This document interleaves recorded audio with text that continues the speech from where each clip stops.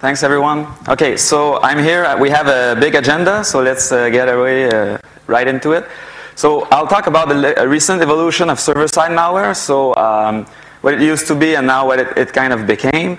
We'll attack one particular campaign that we analyzed during the past 2 years, which is Operation Windigo, which we released a big report about. We'll touch on the subject of are the malware operators using DevOps principle, and we'll show some examples of why we think so. And then we'll dive into forensic and incident response and help you deal with the threats. Who am I? I'm Olivier Bilodeau. I work as a malware researcher at ESET, a Slovak company, Eastern Europe company. I've been info security lecturer in Montreal at university. I also did some open source development in Perl, writing for Inverse, the packet fence network access control program, and I did in the past also Linux, Unix type sysadmin, and for a large Canadian ISP. I work directly on the Operation Windigo report I'm going to describe today, and I did some reverse engineering on it. I built some honeypots for it, did written in the report, did spam analysis, and written a fake spam bot in Perl for it, so I'm pretty familiar with the topic here. But first, so let's get everyone moving after lunch. So everyone, I would like you to get up. It's real, get up please. It won't be long. So, okay. I see people still sitting down. Now, come on up. All right, so sit down if you never touched a Linux system before. That's what I expected, right? Sit down if you never administered a Linux system before. So as doing maintenance on it and stuff. Okay, sit down if you never worked professionally as a Linux system administrator. All right. Sit down if you've never done incident response or forensic on a Linux system. Wow, that's good. Great audience. I'll have fun today. Sit down if you aren't a distro developer, so an active distributor or working in a vendor. All right. Nice. Okay. So enough with the silly commands, let's dive into the topic. So before, what we used to see was old school defacement. This is one of the fancy one with a sound in it. But it was hackers that were motivated by visibility, showing off their skills, and also finding low-hanging fruits, websites that were easy to compromise. Some of them may be harder. You can find a big list of most defacements still on the zone-h.org website, which hosts them. So this was really like an animated GIF, background music type of, kind of kid-looking stuff if you want. There's also old school damage. So before, what you saw a lot for malware or stuff was motivated by to do damage because of hatred or personal issues with the company or maybe past employees. We saw a lot of that too. And the RM-RF could be hidden, really well, carefully. So it's a declination of, if you want, this thing. What we've seen as an evolution is that now it's what we call crimeware, because it's motivated by money, and it makes decision like. We won't spend money or time developing this against this target because it's not a good return on investment, if you want. So this means that the threat that are targeting the servers are really specific, and it leverages the server's property, which are that it's always up, good uptime, it's almost always reachable. So the threats we see for Linux aren't targeting desktop users mostly. Servers have good bandwidth, they have good IP reputation, and the IP reputation is maintained by the system administrators. So if the server ever gets blacklisted, someone else, then the criminal, will take care of bringing back the good IP reputation, delisting, trying to clean the server and everything. And also it may contain sensitive information which is interesting to them to steal. So why people should care about crimeware on Linux server? It doesn't affect directly the servers now anymore, since it tries to leverage these characteristics. You should care about it because you will eventually get blacklisted, and anyone visiting your website will get the Google, like this site served malware in the past. So there are several blacklists in effect. There is an antivirus company blacklist, so where web visitors get a warning. There's the Spamhaus XBL, which is the server cannot send email anymore, which is a very popular list, and this is one of we get the most interest of people infected through being blocked by Spamhaus. And there's the Google Safe Browsing API, which is in effect in Chrome and Firefox. Microsoft has something similar. So it's bad for your traffic, and it's bad for reputation also. So let's look at a recent history of the pieces of crimeware we were able to find on the web. The basic stuff, old school stuff, used to be htaccess redirection. So people were doing mud rewrite rules inside an htaccess file to send traffic to an external site which would host JavaScript and or show ads and stuff like that. The infection vector is usually a vulnerable web application, with easy remote command execution and or credential stealing and brute force. And even if you had only user level access, you can still drop the htaccess file. So this would happen. An example of that is something as simple as that. This, what it does is, if the client, the person browsing on your website is coming from Google, Ask, Yahoo, Badu, YouTube, anything like that, you will get redirected. Otherwise, you are not redirected, which is kind of interesting because most system administrators, when they test, they will type in directly the website and will not be redirected through Google, which is a kind of a easy step for them to avoid being detected. Then what we saw, and one of my colleagues, Sébastien Duquette, blogged about this campaign, which we call the home campaign, is Dark Leash. So it's an Apache module that was redirecting web traffic also. The advantage of using a module is that it could avoid doing the logging, whereas if you use the htaccess capability, you are in the logs, you are traces, so you could know when you got infected and stuff like that. But this requires privileges to be able to install the Apache module, of course. And it was usually compiled directly on the servers. We found that it was sold on Russian forums for $1,000. So it's kind of a malware as a service, if you want. And so since it was sold, it was used by different people for different purposes. As soon as we blogged about it, it's when they started selling it. So instead of, I guess they were afraid of getting caught, so they said, oh, let's have it everywhere on the internet so they will have a hard time tracing back to the original authors. This is the ad that was seen in forums online. So it has like features and stuff. So this is how malware is sold right now. And then there is some more fancy malware, which is Phalanx and Phalanx 2, such a type. It's a rootkit, so it's inside the kernel. Very effective and clever. It hooks syscalls by injecting code inside the kernel.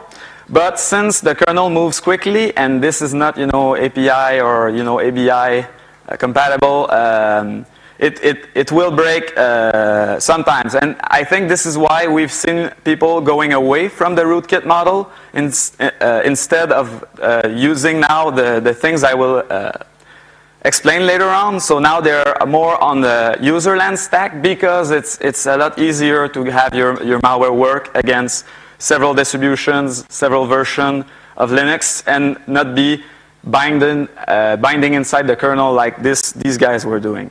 So one interesting thing of this rootkit also is that it did all its job before it finishes loading, and then it returned an error. So the module would in effect never be loaded if you use lsmod or stuff like that, because it would fail to load, but it would have still hooked all the syscalls it needed to hook. So it kind of successfully infected the machine without being still loaded. So now I'll describe Operation Windigo. So what is specific about this threat is that all of the infrastructure, so the server side things that they are doing, is all operated on compromised servers. And there are many layers of servers used. We'll see a diagram later on about it. But the end goal of all this thing is still sending, doing traffic redirection and sending spam. So it's pretty, you know, not hardcore erasing servers and DDoS and botnet thing. It's really about making money. This is why we dubbed this again crimeware. So it's several pieces of malware that I will describe shortly. But first, who worked on this operation? So these are the people who worked with us. You have a CERT-Bund, which is the German CERT, government CERT. There's the CERN.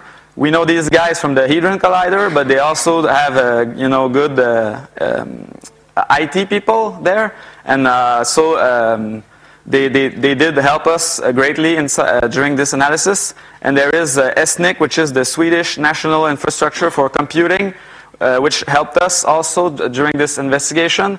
And we also collaborated to have access to servers with law enforcement, and there is an ongoing case right now with them. So Linux Ibery is the basic, if you want, of all this operation, which makes everything else possible. It's an open SSH backdoor, so they are really at an interesting place where they can get easily a shell, and when they can interact with the network, also with the tunnels. It's avoiding logging when it's doing its malicious payload, so it leaves no trace, and it steals all passwords and keys. So everything that is connecting from an infected server will get stolen, including encrypted and decrypted version of the keys. And anything connecting to the infected server will also be stolen. And no matter if it's a successful password or not, it will steal it and steal the state of it. So did it work or didn't it work? The name was given by Steinar Gunderson in November in 2011. We used to call it SSH Door before, but we liked the Ibery name, and a lot of people were already using it, so when we found out, we switched to it. The way it works in the past, it used to replace the binary directly, so SSH, SSHD, and SSH add for hooking into SSH agent were all replaced. But then it decided it was easy to do an MD5 hash of the SSHD binary and compare it with a clean system. So they decided to do everything in an external library, which is not an OpenSSH specific, which is a general purpose library, but that would detect that when the code path was from OpenSSH or SSHD, then it would do its hooking. So this is something very common on the Windows side of the world and on Windows malware. But on Linux malware, it's not something we saw very often, which was interesting to us to see. And now, since the libkeyutil size of the library increased by 23K of code, it was an easy way to tell if it was infected or not. So when we started telling people to look at the file size of their libkeyutils, the guys, what they did instead is now they put in everything in a new library, which is libns2 in this case. I think right now it's libns3 that they call it. And then still modify libkeyutil to load this additional library, so the indicator of looking for the size of the library is not good anymore. And they've been, going back to hard-coded binaries and doing the libkeyutil trick and or libns2s, and they move around these different techniques now. So how the shared library works, it has a construction function which is executed when loading. It detects that it's an executable that it wants to hook, that it will do. It hooks the important functions that it wants to do, and it uses dlopen to detect the address space of the main executable to get the address, and then it will patch the code inside the main executable to redirect the functions to the new code that is in libkeyutils. So if we look at the assembly for the way the hooking works here, you can see clearly that it makes the segment read-writable and then put it back read-only, and then move the address inside. So what does it look like when you analyze a binary? Well, this is a key parse function that is clean, so you see that it's calling key parse private tem. But after it's hooked, and by the way, you need to get it out of memory if you want to see something like that, because on the disk, of course, it will be the good code path. But once it's hooked by the code we saw 2 slides earlier, it will look like this. So a pointer to an address, which is now where the function inside the libqueutil is loaded. How is the credential informations exfiltrated from the server? It's using DNS. So it will send a DNS packet with username, target IP address, and port, and it uses RSA to encrypt it. So you cannot see it. I'm not even sure now if it's encrypted or signed, but anyway, we cannot tamper with the thing. It's well done.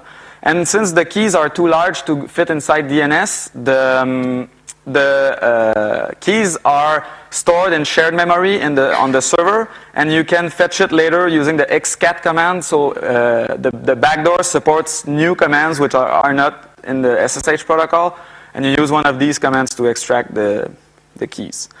One interesting thing about the DNS packets going out is that if you have a TCP dump running with an interface in promiscuous mode on the server, it will stop sending leaked credentials. So it's kind of self-aware. It will try to trick system administrators if you want. The way you interact with the backdoor is using a password which is added to the SSH client string, which is something that you can do easily. You don't break any RFC if you do. So this is kind of a hard-coded password. It used to be directly compiled into the server's code, so you could easily find it and then trigger the backdoor on your own system if you want. But now it's hashed, so you would need to break the hash first and then use it, or sniff traffic, because this is not in the encryption layer yet. The commands that are supported by the backdoor is xver, which is prints the version installed. They do versioning, which is kind of nice when we track them. We have like nice like version. This version does that. This version does that. You can print stolen credentials. Xbind is interesting because they kind of added a feature that they needed for the SSH tunnels. So we'll see later on why they use SSH tunnels. But the Xbind allowed them to choose the IP address that the tunnel will be out from. So this for them, I don't think OpenSSH supports that, or if it does, it's recent. And so they needed that in ancient version 2 because they infect POSIX systems. They see a lot of different OpenSSH. And so they added this feature. And xpassword is setting a new key for the future backdoor use, so changing the default key that is compiled in. And if you put in no command at all, you get a shell. So they don't need to authenticate. They trigger it with the version string I mentioned in this slide.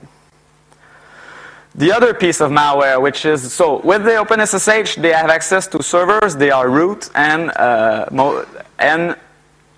then they do their thing for web redirection, which they use the CDOR component for. CDOR is an HTTPD, Nginx, or light HTTPD backdoor. It's maintaining, so they have patches that they maintain to support all of these these servers.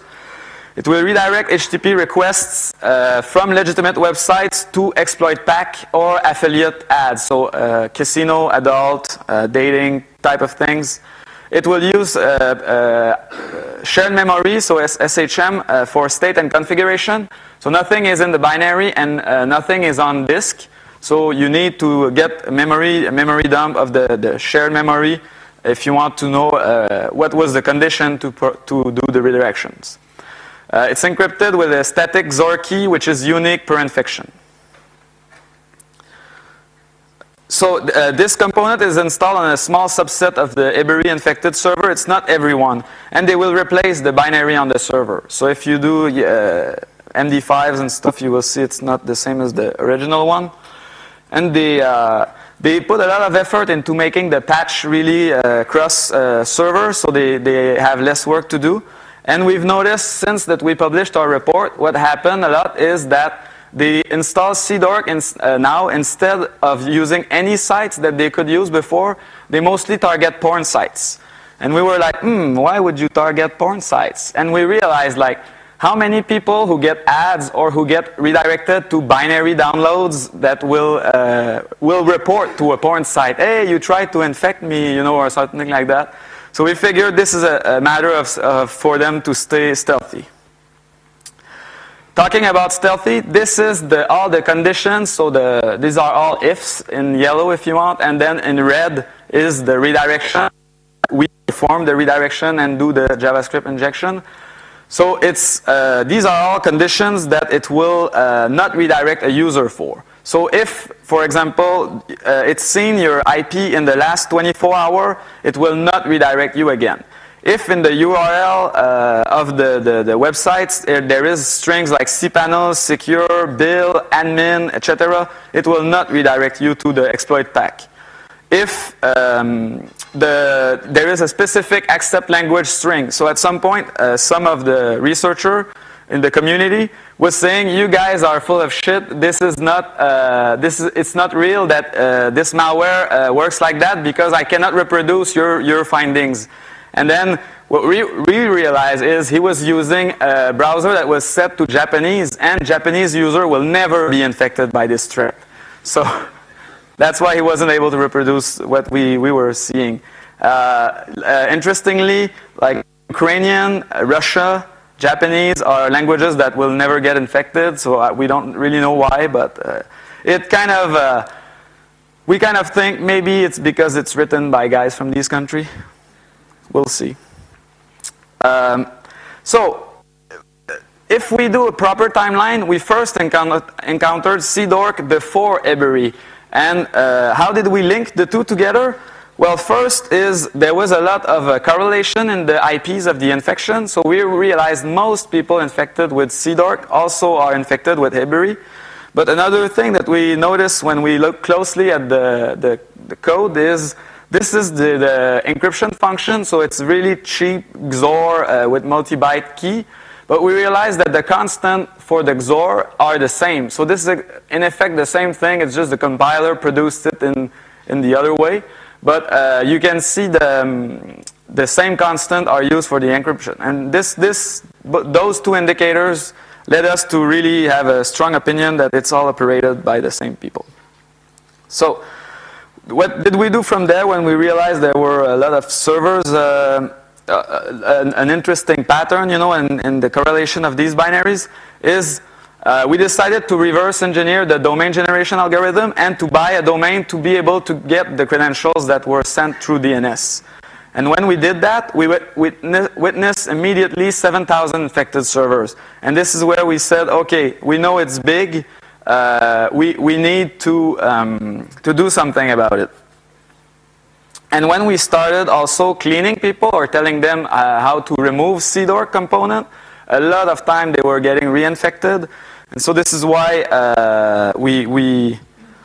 this led us to think that this is really all about stolen credentials, that there are no exploits used to seed, if you want, this botnet. It's really, they're stealing exploits using SSH, and this is how it's been growing since the beginning. The last component of the operation, which is on the server side, if you want, is Perl calfbot, which is a Perl spamming daemon.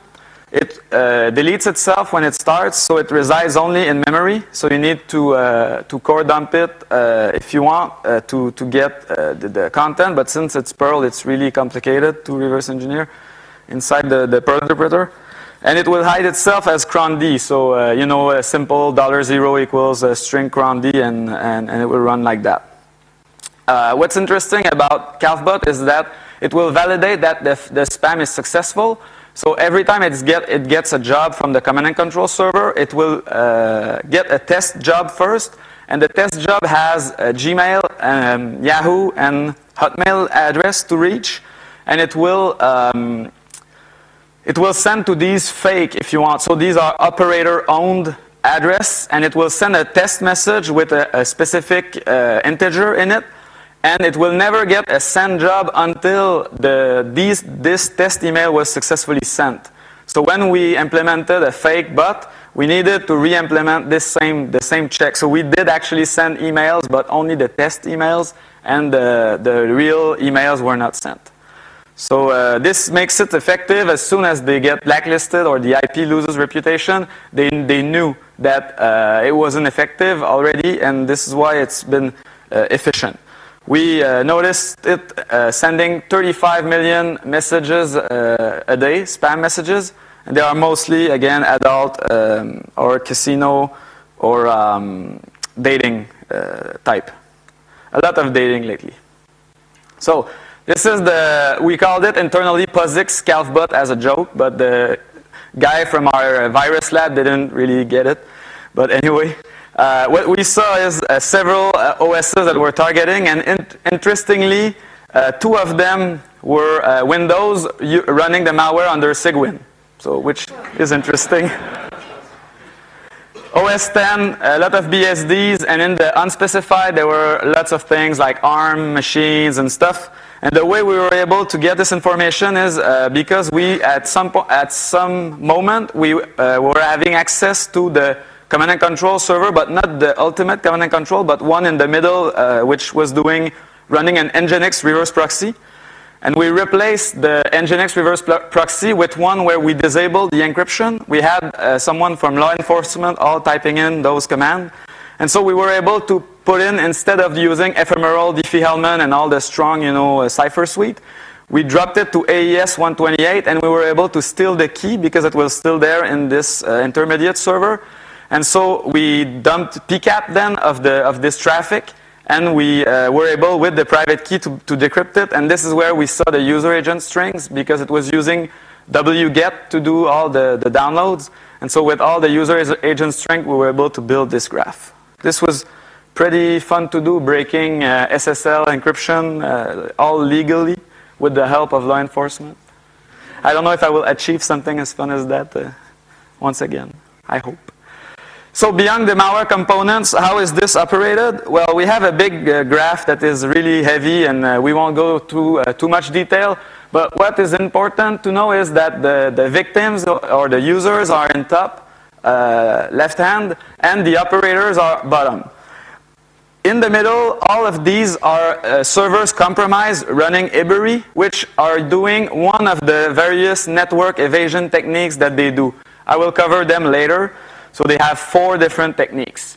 The users are getting infected through CDORT infected website, which is the web threat I mentioned, and they are getting spam. And when the server decides to run an exploit kit on a victim, it will install the Glupteba malware, which is a Windows malware. So it will never target Linux desktop users. It's only targeting Windows users. And Glupteba is another generic proxy component that is, again, used to send spam. So all of this is really only spam and adult redirection.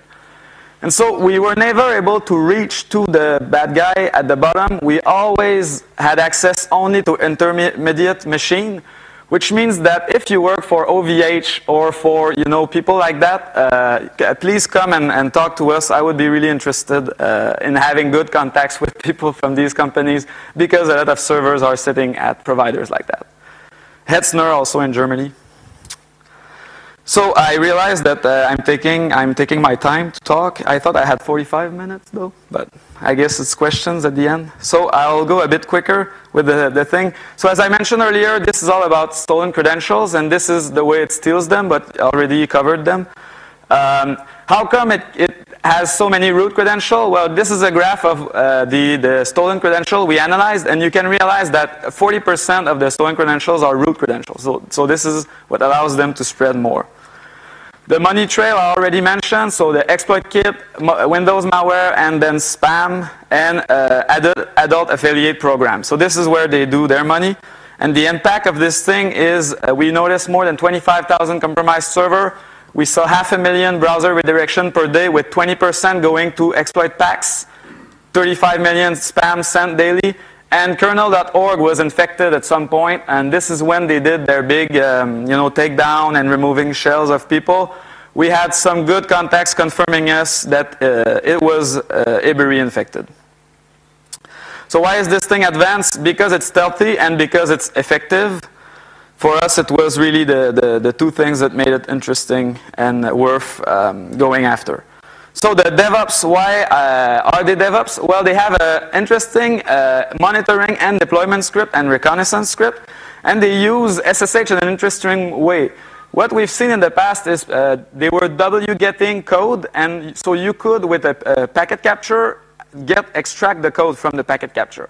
But now they stream the code using SSH redirection and an interpreter, which means that we never have access to the code that they run, unless you build a man-in-the-middle for SSH, which is what we did. We used one from signless.org, and we put up a very full interaction honeypot to be able to steal the scripts. So the scripts are written in Perl. They always report to standard out errors and status.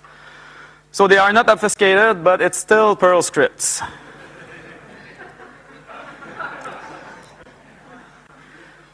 What they do with the type of code that they run is they eliminate evidence. So what this does is it will eliminate any log line that has the username that it used to connect to the system, failed password, or its IP address. In this, it will avoid all large files. This is what the find is doing. So any log file larger than 100 megabyte will not be cleaned. And it's fetching all the files to look for into the etc sysconf configuration, and also everything under varlog. The reconnaissance scripts are really interesting. They check extensively for anything LD preload related. So most of the low interaction or higher interaction honeypots are built using LD preload tricks. And so this will check this to avoid being, if you want, man-in-the-middle or investigated.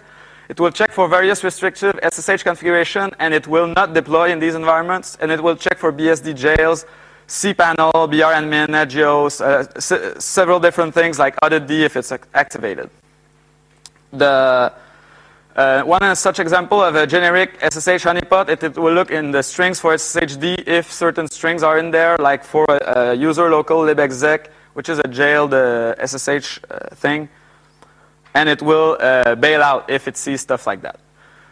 The reconnaissance also detects available tools, so if it's able to compile or if there is package management and present, it will look for the headers if it can compile OpenSSH already without having to download them, and it will check if it's already installed, of course. The deployment script, so they pass tarball with all the code that they need or the pre-compiled of the malware, and they used Perl's data special literal to do that. So this is an example. The binary data usually is really binary. This was encoded by a Vim.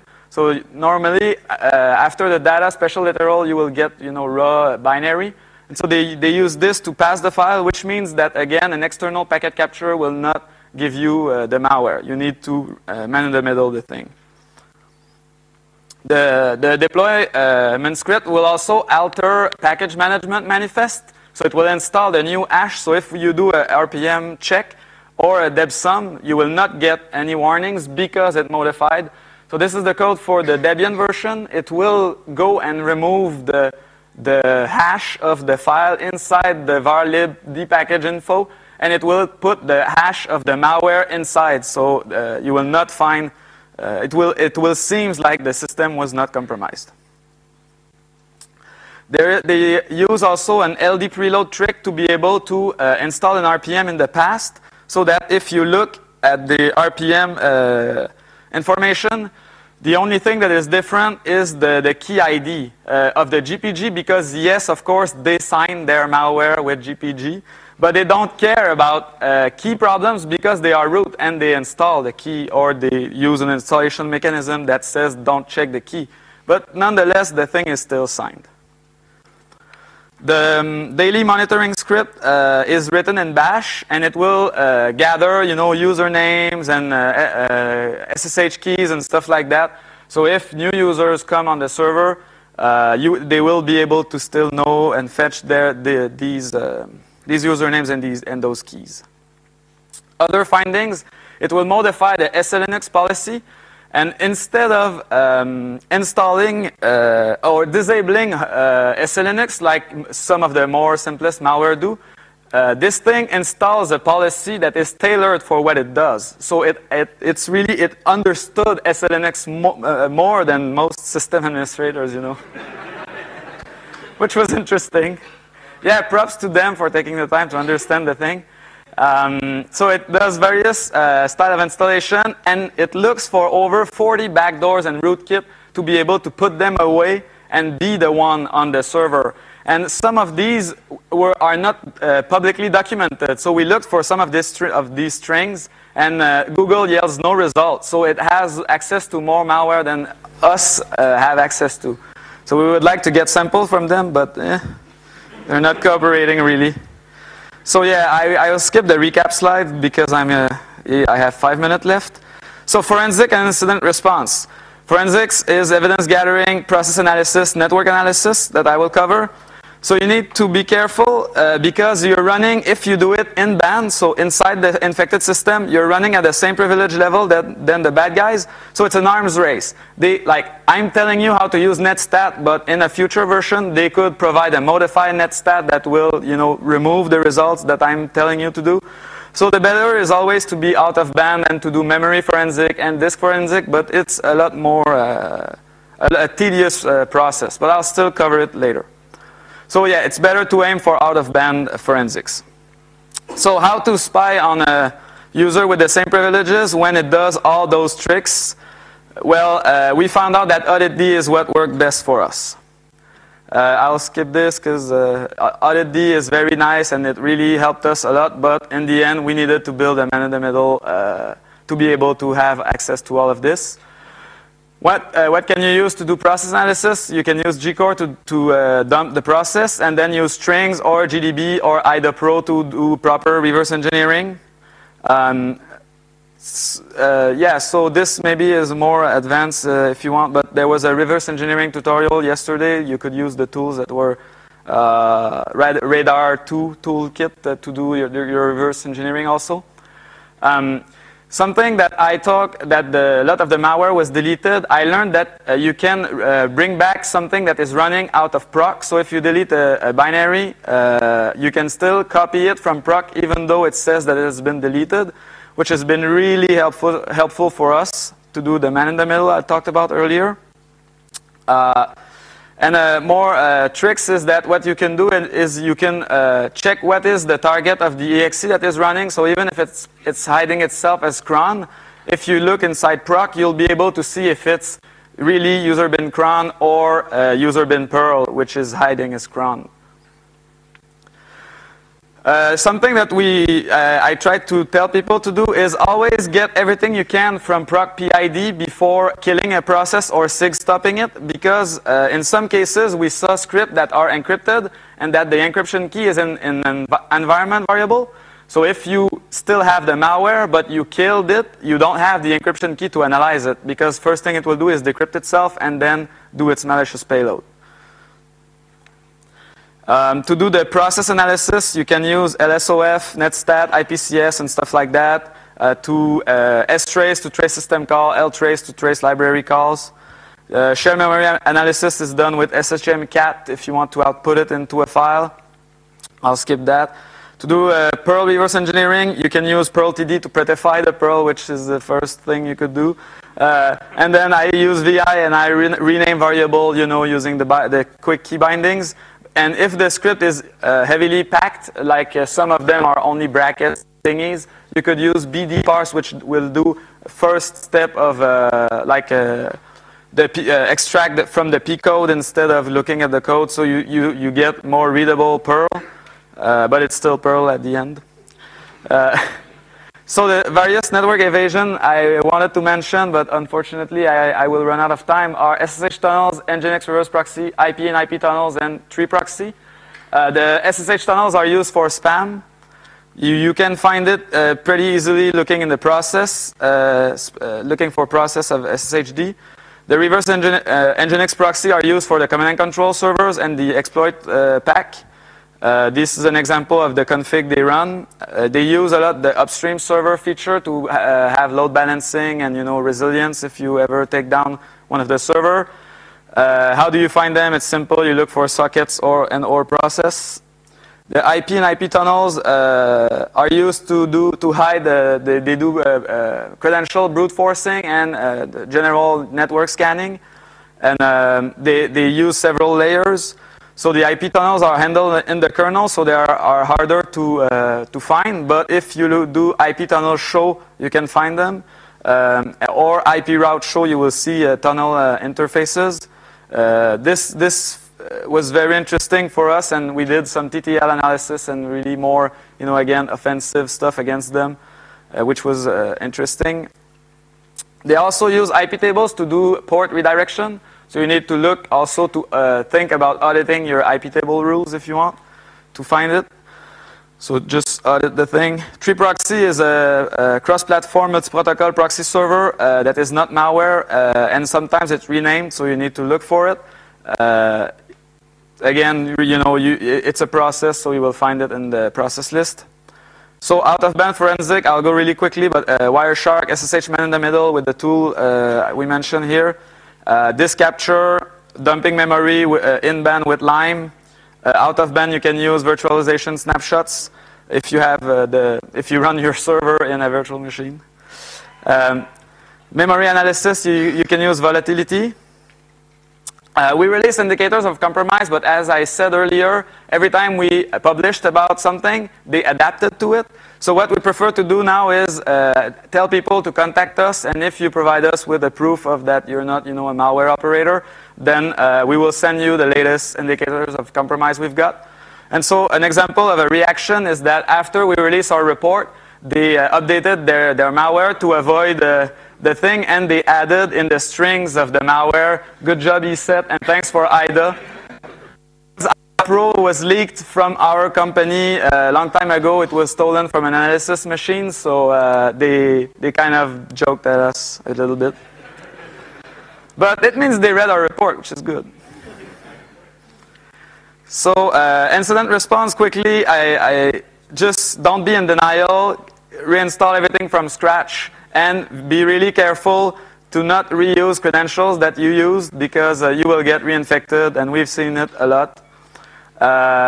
Ideally, consider implementing a password policy to prevent passwords from being reused. But again, this might be more complex, and this is something we don't see often in servers. Another way to completely prevent a threat like that is to use two-factor authentication. So anything like Google Authenticator would prevent the thing, because it relies only on stolen credentials. And so if you have two-factor, it won't work. One thing I like to do when I have some time is who uses two-factor for their Gmail and Hotmail or Twitter, and a lot of people raise hand, and then who uses it for servers, and then no one. Yeah, nice. We have 5 people. Good job, guys. Yeah, so recap. And then logs, I think we should ask system developers to make logs harder to tamper, to have some live CD to verify package integrity instead of doing it from the system, and things that should make a Linux system more resistant to attacks. But unfortunately, I think this will take time. But systemd with journal D is doing forward sealing, which should be a technique you can use to detect that your logs were tampered with. So yeah, the reason we talk at conferences is to spread the word about these type of threats, and so that people like you who get sometimes asked about Linux malware or have to react in some cases know what to do. So I hope that this was helpful, and you will be able to refer to the slides to grab the list of commands that I went quickly through. But let's work together to make the ecosystem more resistant to attacks like that. And if you find anything suspicious, we are always interested in looking at malicious code, and we often can quickly assess if it's malicious or not, and then it takes a longer time to analyze if it's something completely new and very obfuscated and packed. So thank you very much.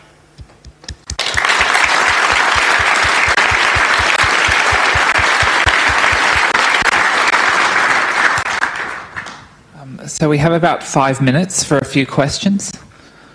Let's see. So we'll start. We'll go 1, 2.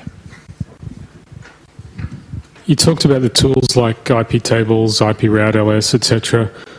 Don't most of those toolkits replace those anyway, and so you can't trust them? What do you do about that problem? So in this specific, is my mic still on? In this specific case, we know that they weren't modifying these binaries because we were able to notice the way they were infecting the computer. So in these cases, we were relying on them. In the cases where you don't know what you are investigating, then of course it's always better to go completely out of band and look from a disk image perspective what the binaries are, and once you confirm that they are clean or not, then trust them or not trust them. But it's a very hard problem, of course.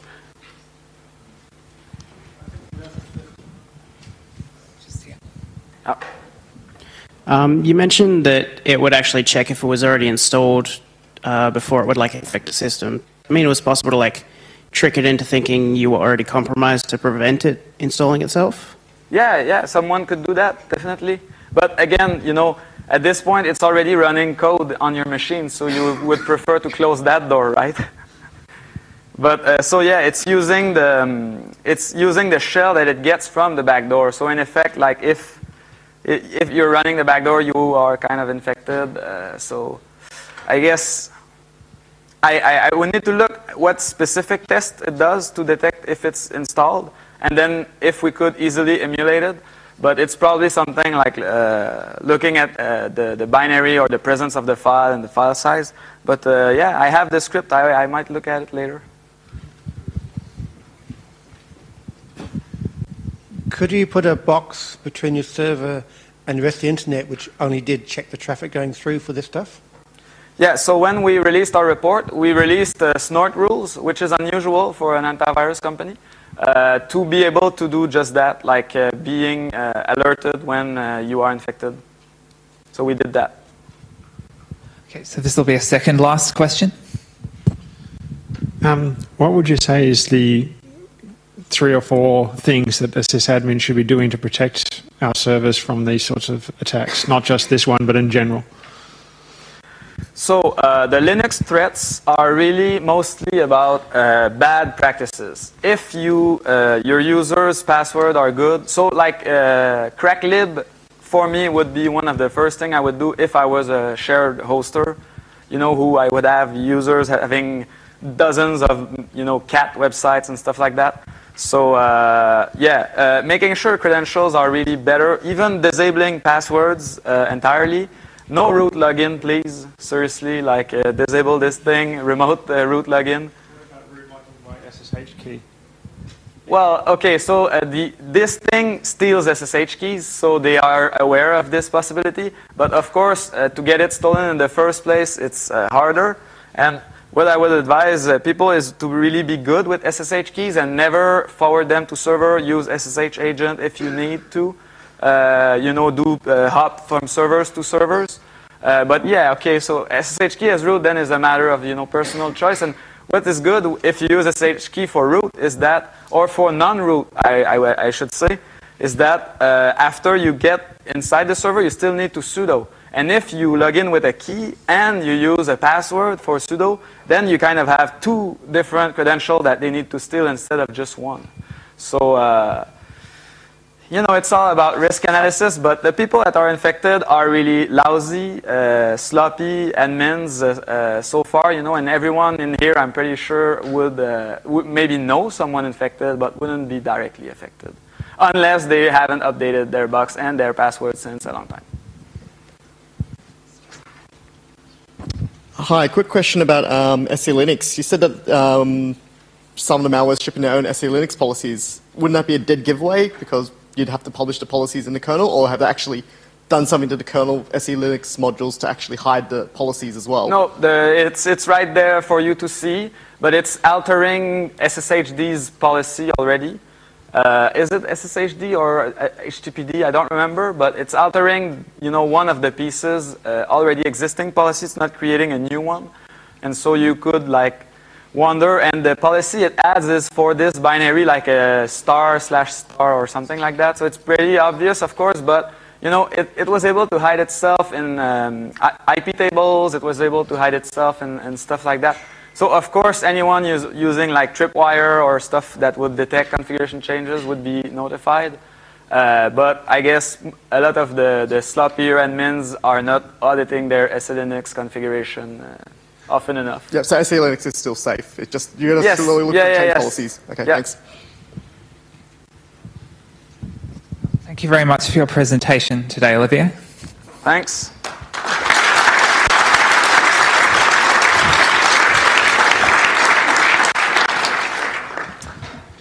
And we also have a small gift just from Linux Conference to say thank you today. Thank you.